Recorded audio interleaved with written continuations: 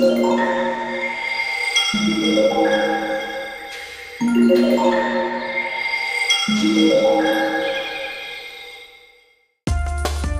traditional recirculation aquaculture, RAS, the environmental condition of rearing tank can be controlled in a facility. Therefore, the system has advantages that it is less susceptible to external factors such as red tides, fish diseases, heavy weather, and it is also high-yielding. However, traditional RAS also has disadvantages of high initial costs, high running costs, and thus low profitability. For RAS, attempts to reduce costs while maintaining productivity have been made for a long time. Ultra-fine bubbles that are making innovations in various fields has been found to be a key to solve the problem.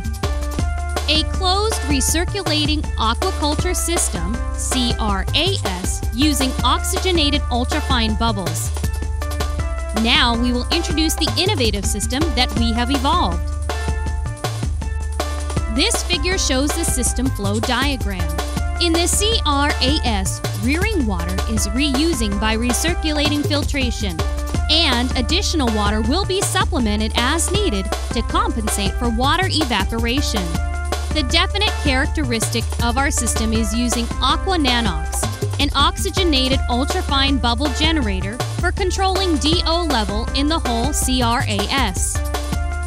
Rearing water once passed through Aquananox becomes highly oxygenated water containing oxygenated ultrafine bubbles with 20 milligrams per liter DO.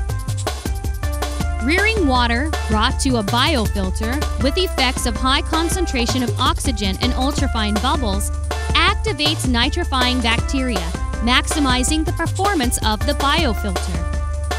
Though a biofilter requires a large amount of DO, Aquananox maintains dissolved oxygen content of rearing water, even after passing through the biofilter of above 10 milligrams per liter.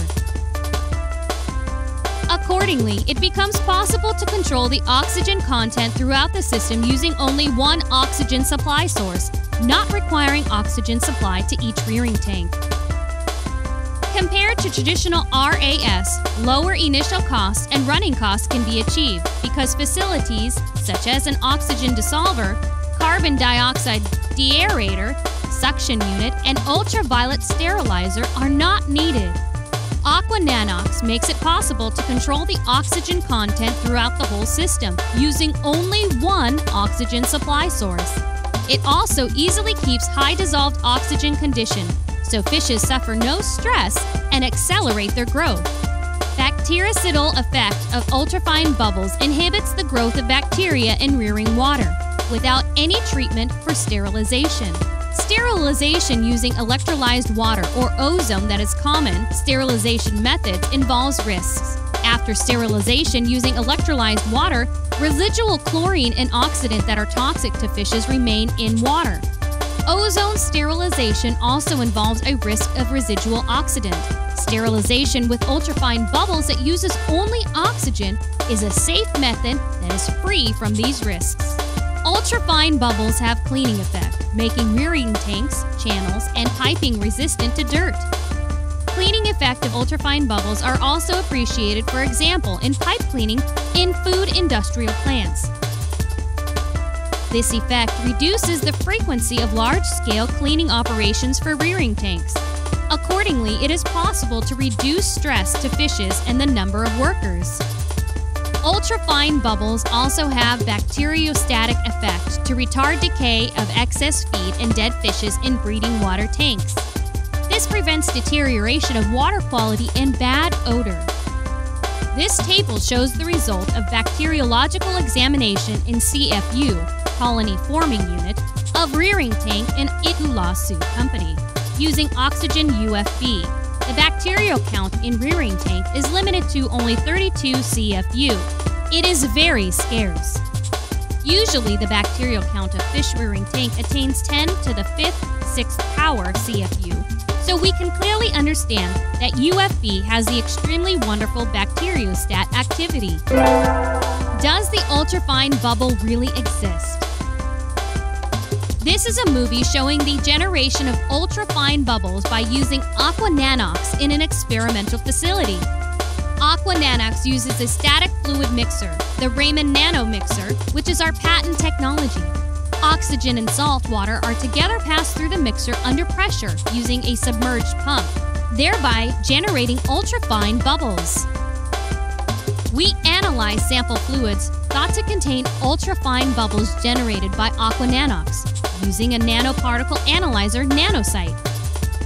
By illuminating ultra-fine bubbles with a laser light, scattered light of the bubbles can be observed microscopically. Substances in nanoscale are found to be moving slightly. This is called Brownian motion. The movie on the screen shows Brownian motion of the ultra-fine bubbles. According to the measurements resulted from the analysis of the ultrafine bubbles using nanosite, 200 million bubbles per milliliter of ultrafine bubbles with the average particle size of 167 nanometers were generated. This is a surprising number, indicating that only 1 milliliter of water contains 200 million bubbles in nanoscale. That is a fraction of a millionth of 1 millimeter. Aquaculture Corporation in Enoshima, Hiroshima Prefecture, Japan. We, Aquaculture Corporation and Nanox, cooperatively developed a closed recirculating aquaculture system using oxygenated ultrafine bubbles. As of May 2014, we are culturing fishes in the aquaculture facility of Aquaculture for about 8 months. Representative species are tiger puffer, scorpionfish, and black scraper. There have been no adverse effects, such as gas bubble disease and other fish disease. In addition, it is noteworthy that growth period has been reduced.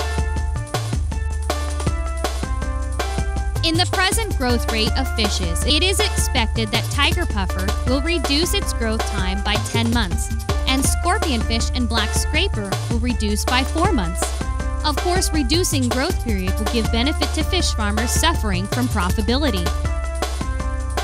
As introduced so far, closed recirculating aquaculture system using oxygenated ultrafine bubbles allows high productivity and stable production. Comparing to sea-based aquaculture or other land-based aquaculture, it is possible to reduce costs significantly.